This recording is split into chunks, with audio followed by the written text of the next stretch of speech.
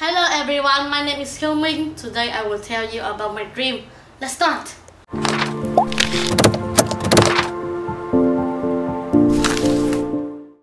When I was young, I went to the dental clinic for tooth extraction. I thought the dentist will hurt me so much, but no, he didn't hurt me. I was so happy and I wish I could be a dentist to help who need tooth extraction like me. When I grow older, like between 7 and 8, I don't wanna be a dentist anymore, and I want to be a scientist because I think science is cooler.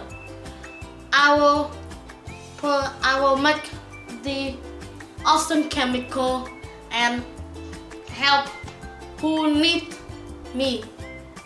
And now I wish and I want to be a diplomat because the diplomat can speak to the foreigner, and that will prove my English skill.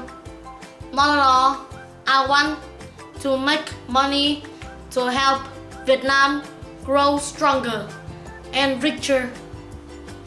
Thanks for your listening. Goodbye.